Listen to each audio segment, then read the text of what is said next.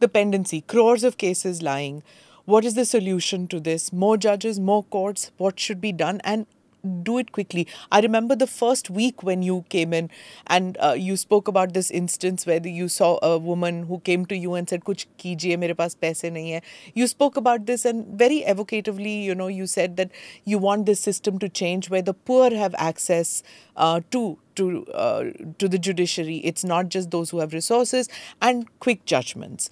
Like, for example, in this one, he says it's a 40-year journey towards justice, the 1984 anti-Sikh riots, and nothing has been done. Victims are dead, dying, too old to care anymore.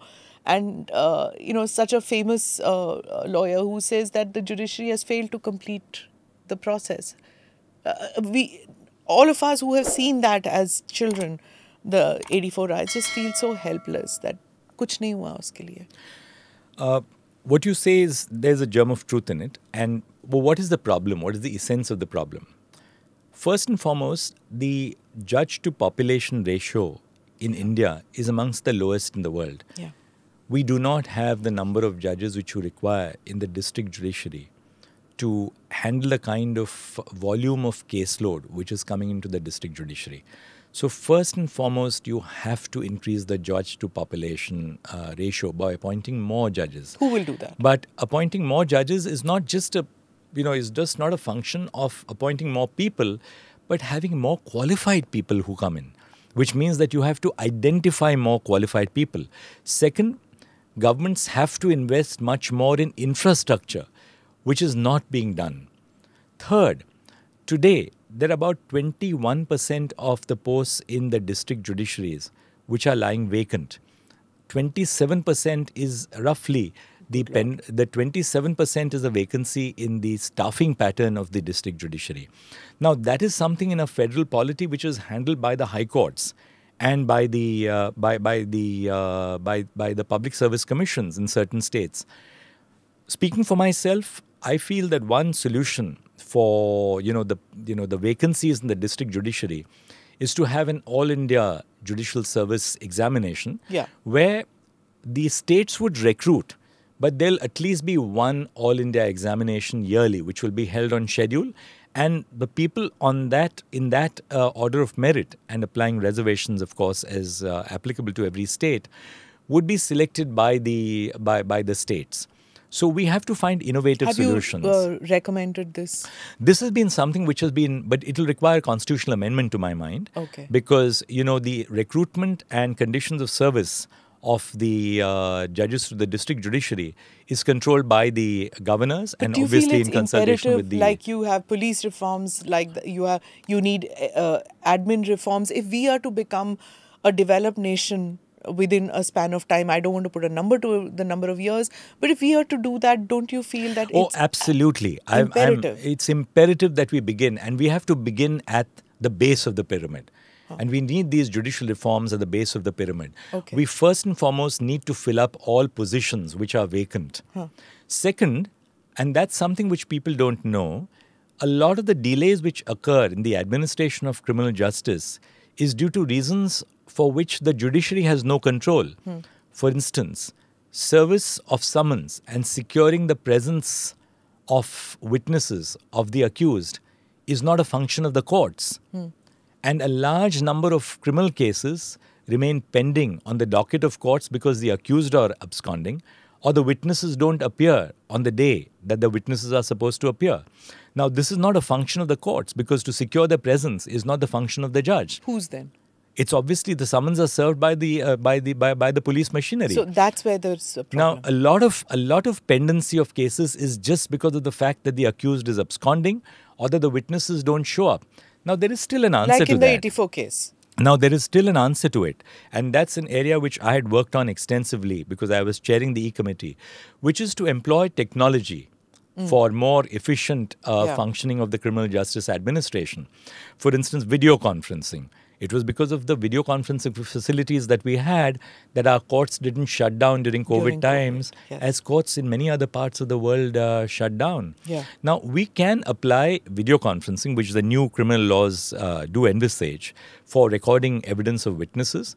say a person who has to, say an investigating officer who has to give evidence in a murder trial or in a rape trial. Like in the Yasin Malik case also they Right. said that it can So, come up. a police officer who is transferred by the time that, the evidence has to be given and is transferred to another district, that police officer can give evidence through video conferencing. Okay. Or a medical witness, say somebody who was recorded a dying declaration of a woman who was, say, allegedly burned for dowry. That medical officer can give evidence through video conferencing instead of having to leave their hospital and to go from one end of, say, Uttar Pradesh or Madhya Pradesh or Rajasthan to another end of the state. So technology can be used in very radical ways to expedite the process.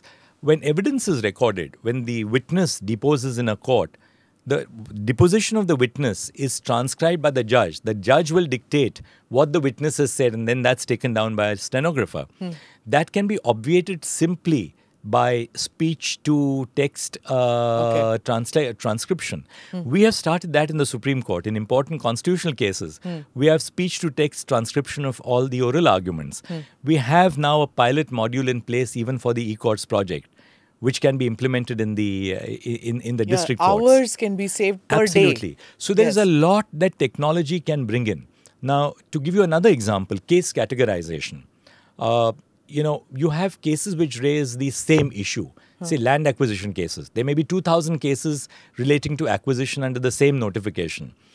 Case categorization has enabled us to identify which are those cases. Once we categorize those cases scientifically, those cases can then be taken up as a bunch of cases for decision making. Another important area which I'd like to share. You can use AI in this, right? Absolutely. Yeah. You can use AI not for actual decision making, No, but for the categorization. processual parts of our court work. Another area, for instance, where almost 50% of the time of a judge in our district judiciary is spent in roll calls of cases which will be adjourned because witnesses haven't shown up, because the service on the accused is not complete, or in a civil case, service on all the defendants is not complete. Why should these judges in the district judiciary across the spectrum be made to spend so much of time, fruitless, unproductive time, on these kind of procedural things which can be easily farmed out to non-judicial personnel to ensure that the case will actually come to the judge only when it is ripe for judgment, instead of just ripe for hearing, maybe the interlocutory okay. hearing or the final hearing. So these structural reforms are extremely crucial if we have to have, in that sense, a modern judiciary. Is somebody working on them? That's what I want absolutely. to know. Okay. I'll just give you an example on technology. On technology, we have now started e-filing of cases.